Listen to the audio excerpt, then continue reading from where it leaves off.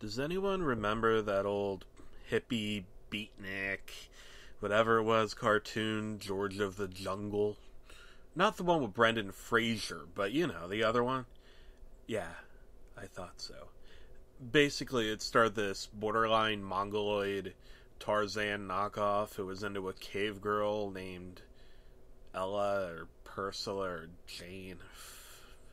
There's an ape named Ape. Yeah, I know. I know. You can stop yelling at me! I said I know! Okay. Sorry. Anyway, I was running away from a Dollar Tree store after I stole a bag of off-brand Cheetos while the store manager, Guantanamo, was busy studying a magazine on how to cook the greatest Cinco de Mayo dinner known to man.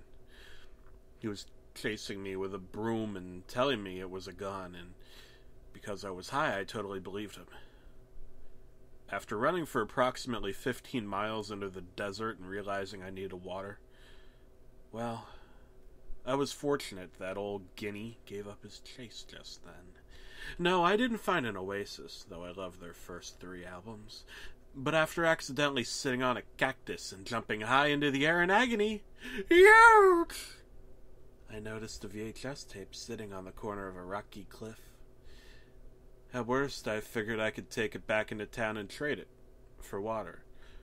Or by then I'd probably have found a water fountain, so weed, I guess.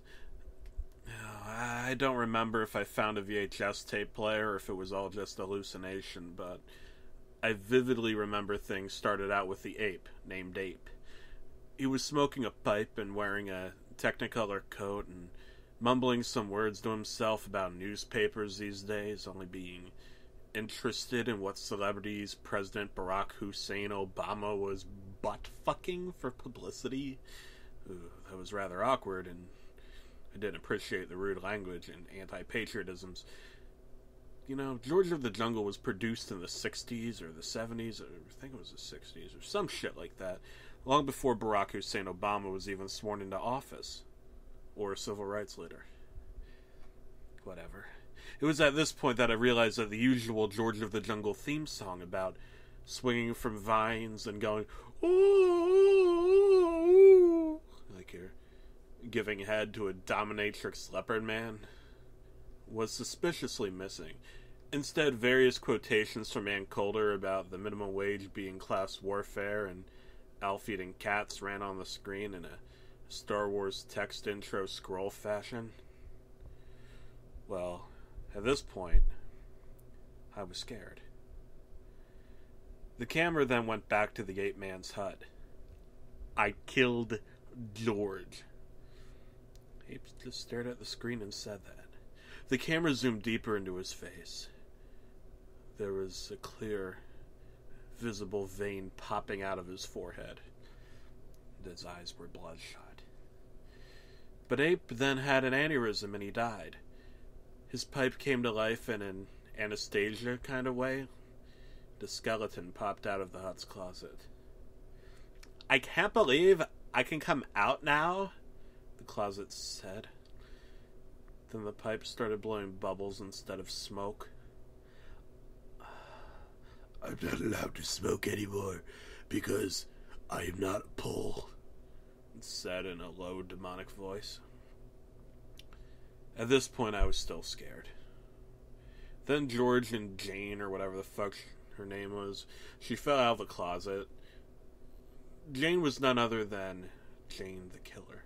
She bounded and gagged George, who seemed to be liking it an awful lot. I went to masturbate using the bag that belonged to the off-brand Cheetos. My dick turned orange. Yeah. Cool. Anyway, I ate the VHS tape after that because I was thirsty and thought it would turn into water in my stomach. Because it didn't, I got milk from the cactus and pretended I was suckling on a teat. Fortunately, again, it was actually a prickly and I jumped back into the air. I landed 15 miles away at the Dollar Tree store. Guantanamo had me arrested and I threw up the tape in jail, and I traded it for weed. Then an ape man became my cell partner. He told me that the glove wasn't his because it didn't fit. Well, then I masturbated with the glove. and my hands were somehow orange. Then I woke up.